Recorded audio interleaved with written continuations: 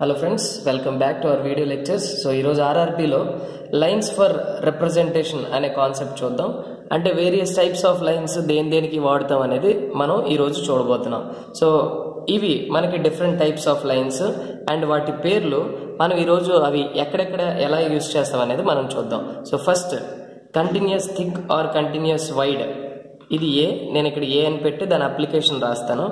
ఇది continuous thick line కొంచెం బండగా డార్క్గా ఉంటుంది అనమాట. ఇది ఎందుకు వాడతాం అంటే ఏదైనా డయాగ్రామ్ కంప్లీట్ అయిపోయినాక దాని అవుట్లైన్ డార్క్ చేయడానికి వాడతాం. అందుకే ఫర్ అవుట్లైన్స్ వాడతాం. అండ్ మార్జిన్స్ కొట్టడానికి ఇదే వాడతాం అనమాట.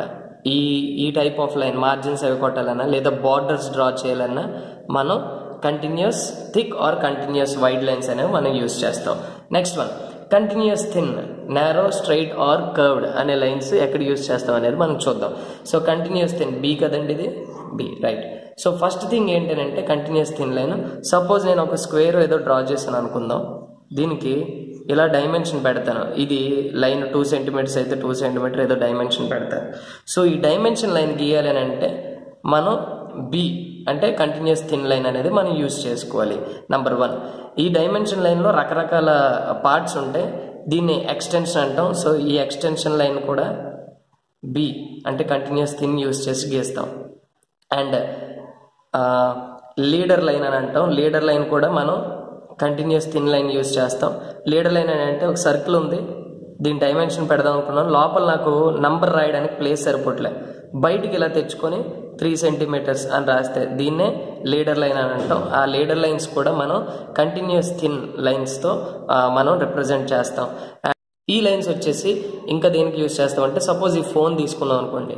ఈ ఫోన్ని ఇలా పై పోర్షన్ కట్ చేసేస్తే ఇది కట్ అయింది అని చెప్పడానికి మనం హ్యాచింగ్ చేయాలన్నమాట. హ్యాచింగ్ అని అంటే ఇలా చేస్తాం.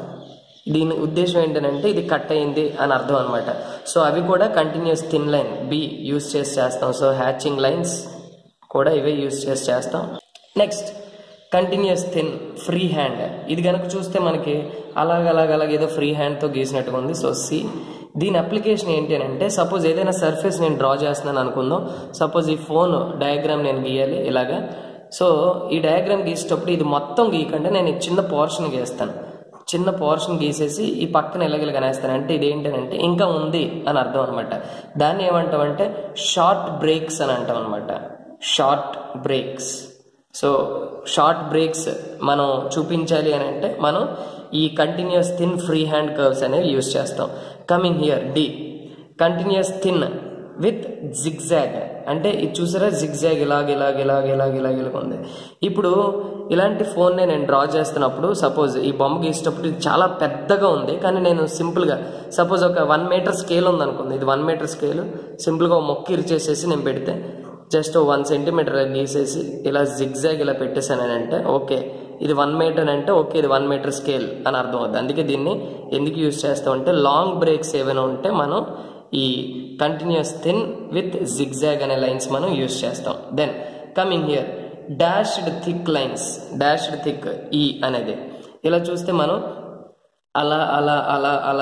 అలాగా చిన్న స్పేస్ ఇచ్చేసి డాష్డ్ థిక్ లైన్స్ అనేవి మనకు ఉన్నాయి. ఇది దేనికని అంటే సపోజ్ ఏదైనా ఆబ్జెక్ట్ డ్రా చేస్తున్నప్పుడు మనకి అందులో అన్ని లైన్స్ కనపడతాయని గ్యారంటీ లేదు. మళ్ళీ ఫోనే తీసుకుంటున్నాను, ఈ ఫోన్ డ్రా చేసినప్పుడు ఈ లైన్ కనబడుతుంది కానీ బ్యాక్ సైడ్ లైన్ మనకు కనబడదు. అలాంటి కనపడలేని లైన్స్ గీయాలి అని అంటే హిడెన్ లైన్స్ గనక మనం గీయాలి అని అంటే మనం డాష్డ్ థిక్ లైన్స్ అనేవి మనం యూజ్ చేస్తాం. Then coming here dashed thin lines. ఇవి మ్యాక్సిమం ఎక్కువ యూజ్ చేయము, so I'm keeping it aside. Next coming here chain thin long dashed dotted. Chain thin long dash dotted అంటే ఇదేంటంటే సన్నగా ఉంటాయి, ఒక డాష్ వచ్చి ఒక డాట్ వస్తాయి, డాష్ వచ్చి డాట్ వస్తుంది, ఒక లాంగ్ డాష్ ఒక డాట్, అందుకే లాంగ్ డాష్ డాటెడ్ లైన్స్ అని అంటాం. ఇవి దేనికేనంటే యాక్చువల్గా సపోజ్ ఈ ఫోన్లో లెటర్స్ మిడిల్లో ఒక కన్నం ఉందనుకుంటాం. ఇటు నుండి చూసినప్పుడు మనం ఆ కన్నాన్ని రిప్రజెంట్ చేయాలంటే సెంటర్ లైన్స్ ఏవైనా రిప్రజెంట్ చేయాలి, జీ కదండి. సెంటర్ లైన్స్ ఏవైనా రిప్రజెంట్ చేయాలి అని అంటే మనం we use this chain thin long dash dotted lines. It is used for centre lines. దీన్నే లోకస్ లైన్స్ కూడా మనం యూజ్ చేసుకోవచ్చు. అంటే ఇలా సెంటర్ లైన్ ఎలా చూపించవచ్చు లేదా ఇలా లోకస్ లైన్ అంటే పిచ్ సర్కిల్స్కి వాటికి చూపించుకోవచ్చు. అందుకే లోకస్ లైన్ కూడా we use this kind of lines. Coming here chain thin with thick at the ends, అంటే ఈ ఎండ్స్లో బాగా బండగా ఉండాలి, మధ్యలో మొత్తం థిన్గా ఉండాలి అనమాట. దీనికి పెద్ద తేడా లేదు, అంటే స్మాల్ తేడా ఏంటంటే ఇదంతా యూనిఫామ్గా ఉంటుంది, ఇది ఏంటంటే చివర్లు ఏవైతే ఉన్నాయో థిక్గా ఉంటుంది.